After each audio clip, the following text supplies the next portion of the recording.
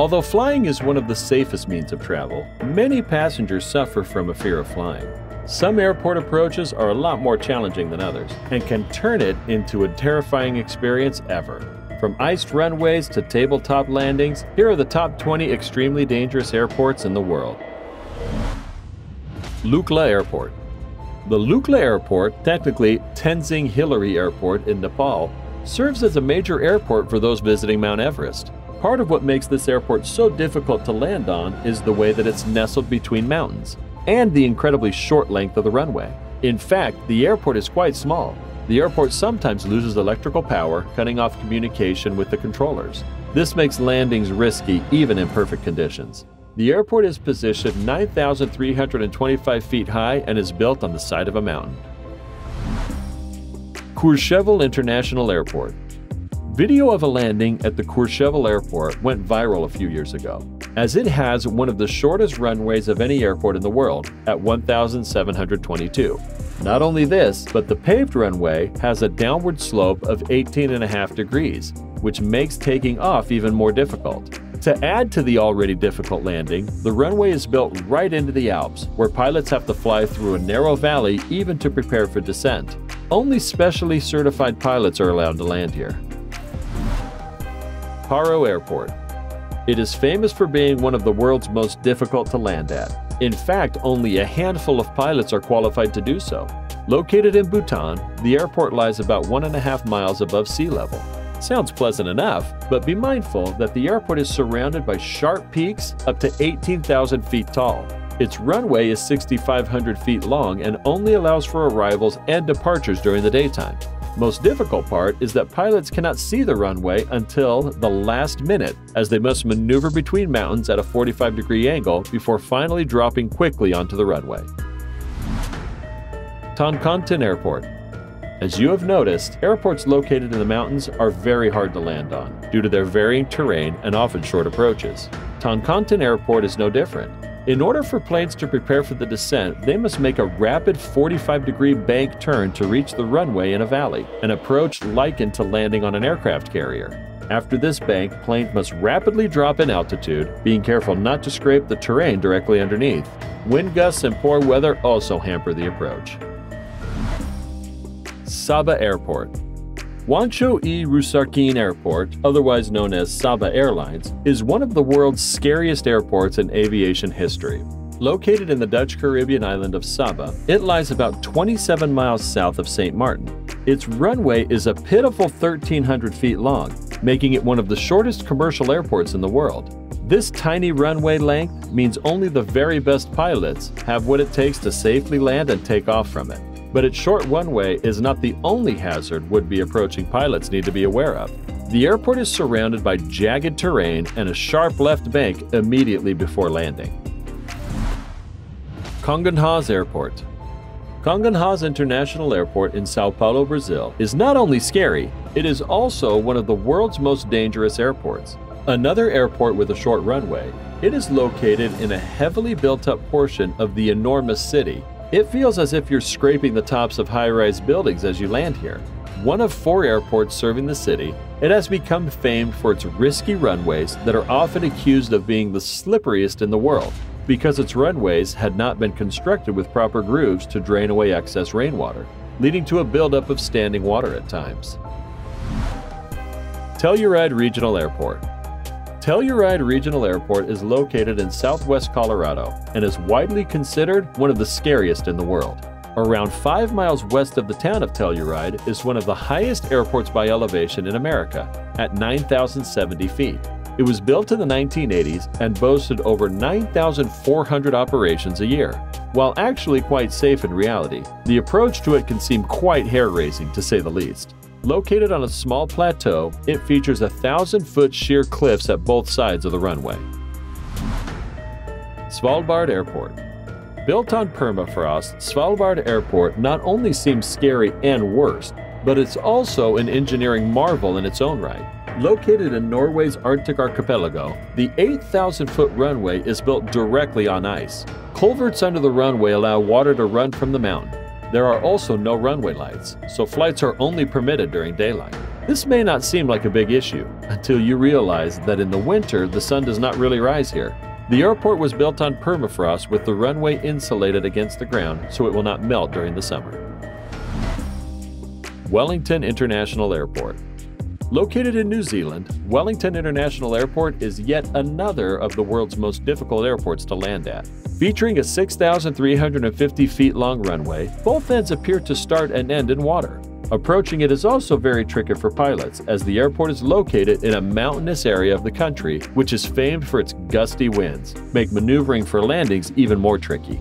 Even after landing, passengers can be swept off their feet by strong gusts. Despite this, there have been very few safety incidents.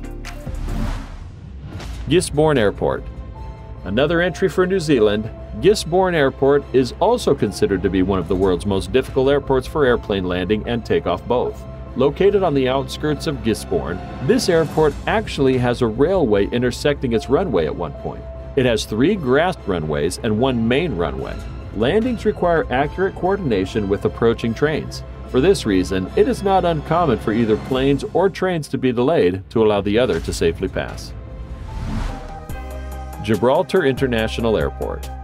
Gibraltar International Airport is probably the most unusual airport in Southern Europe. While the runway isn't particularly hard to land at, an interesting design feature makes it potentially dangerous.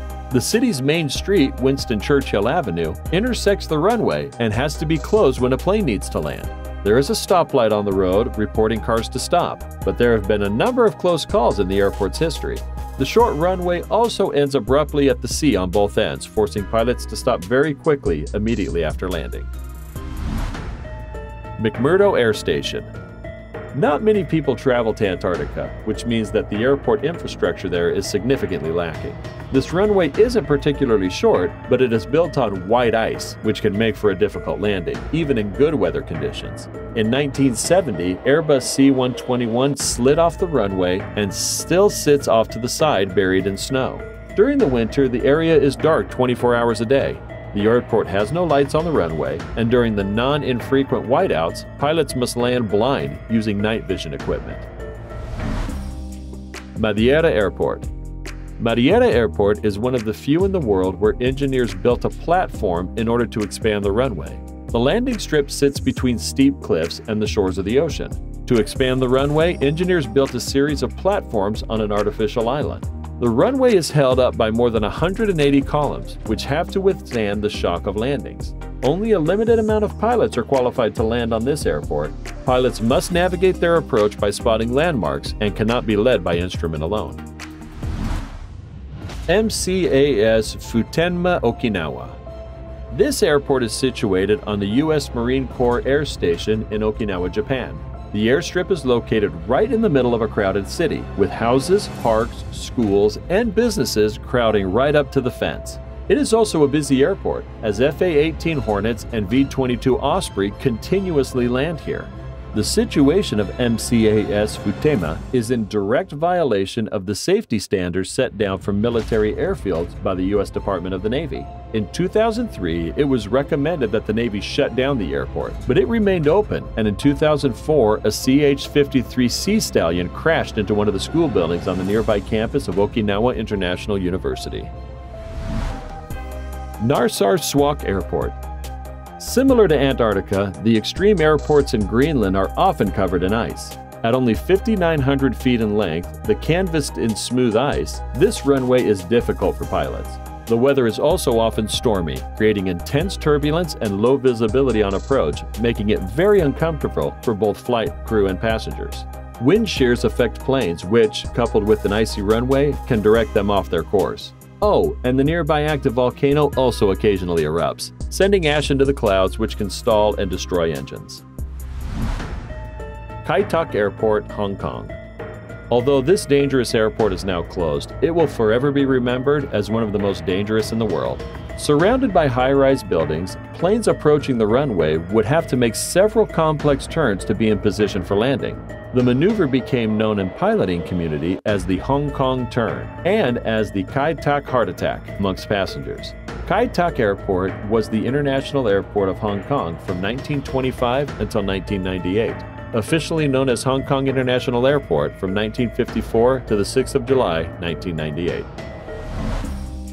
LaGuardia Airport, New York. Although not as visually terrifying as some of the other airports in this list, the hazards at LaGuardia Airport involve crowded airspace, bird wildlife, and a runway that extends onto the water. On January 15, 2009, U.S. Airways Flight 1549 landed in the Hudson River after losing both engines due to multiple bird strikes. Fortunately, all 150 passengers were successfully evacuated from the plane. LaGuardia Airport is an airport in Queens, New York. The airport is the third busiest airport serving New York City, which covers 680 acres. Princess Juliana International Airport. But first, do us a favor. Click that like button to inspire us. Subscribe to our channel and click the notification bell and you won't miss any interesting videos. Done then? Let's go. Like some other runways in the Caribbean Sea, Princess Juliana Airport, located in St. Maarten, is perhaps the most famous on the list. This is partly because of the public beach situated just before the runway. Planes must approach over the water with an extremely low altitude. This often results in large and loud gusts of winds and sand engulfing those enjoying the crystal blue water down below. For the pilots, however, bothering visitors is not the only worry. Princess Juliana was initially built for smaller planes, but the booming tourist industry has brought A340s and 747s into the regular traffic rotation. San Diego Airport, California. Pilots have to be especially skilled to fly into this busy airport that is surrounded by mountainous and strong tailwinds blowing in from the west. On September 25, 1978, a Boeing 727-200 collided in midair with the Cessna 172 while attempting to land at San Diego Airport. All 137 passengers lost their lives, along with 7 people on the ground. San Diego International Airport, formerly known as Lindbergh Field, is an international airport 3 miles northwest of downtown San Diego, California, United States. It is owned and operated by the San Diego County Regional Airport Authority. Barra International Airport. Also known as Barra Elogary Airport, the Barra International Airport is situated in Scotland at the northernmost tip of the Barra Islands in the Bay of Trégimor. With only 3 runways, Barra Airport is one of the only places in the world where flights take off from a sand beach. Signs marking the area as a part of the airport keeps visitors from spreading out their blankets and getting smashed by an ascending plane. But the real danger of Barra Airport is for the airplanes. Carefully monitoring the wind and the tides, airport officials will only use the runway when they are sure they won't be overrun by the sea. Which is the most dangerous airport? Have you ever traveled to any of these airports? Share your thoughts in the comments section.